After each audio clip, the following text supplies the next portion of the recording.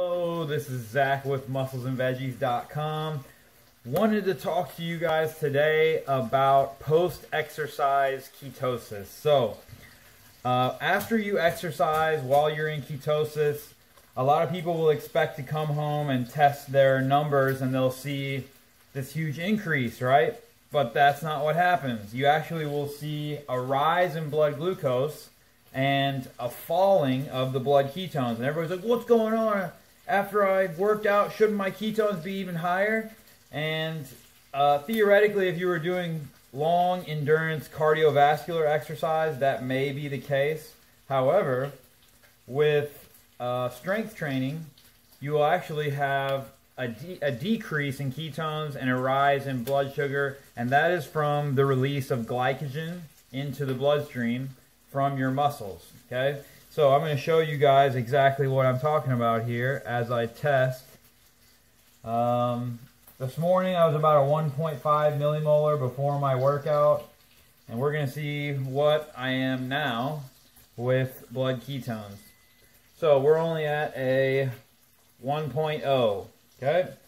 And my blood glucose is a 74, which isn't too bad either. So let me show you that, 74, okay?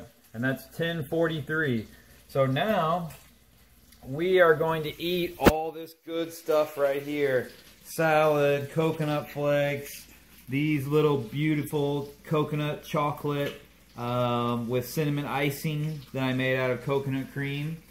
And those are coconut butter chocolates with cinnamon vanilla icing made out of coconut cream. I know I said that twice. I do that sometimes, so deal with it. Then we're going to eat sardines with a big salad. And I got my bacon frying over here because you got to have bacon on a keto salad, right? So we're going to check back in. Stay tuned. I'm going to show you what my blood ketones do here in about an hour, hour and a half after I eat. We should see a rise back to where I was, 1.5, 2 millimolar, hopefully somewhere in the 1.5 range. So again, this illustrates what happens in the body when we work out in ketosis, and we'll actually have that rise in insulin from the glycogen getting released into the bloodstream, which lowers our ketones and raises our blood glucose. So let's see what happens. Stay tuned. All right, we're back. Let's see how my blood ketones and blood glucose fluctuated in between that 3 hours post-workout. So we took the first reading. Now let's take the second reading and see where we end up at. So, when you're testing for blood ketones and blood glucose, you want to make sure that you have everything set up properly.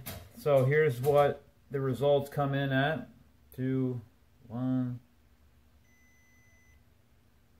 So, we're back up to a 1.8 on the blood glucose and 69 on the blood glucose. So the blood ketones is 1.8, blood glucose 69. So as I predicted, even after eating that meal, the salad and the dessert and sardines and whatnot, my blood glucose went down and my ketones went up. So that shows you, don't be worried if you work out and your blood glucose goes up in the 90s or 100s and your blood ketones drop.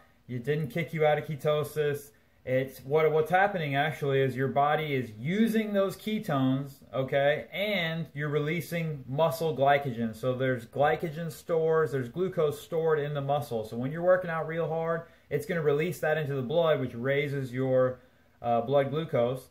And then also you're using those ketones in your blood. So your ketones are going to temporarily drop for a couple hours after. Then they're going to spike back up. You'll be right back where you left off in ketosis. So just a little tip for education today. Wanted to let you guys know how this works. If you have any questions, email me at musclesandveggies@gmail.com. Stay tuned for more. Thanks for watching.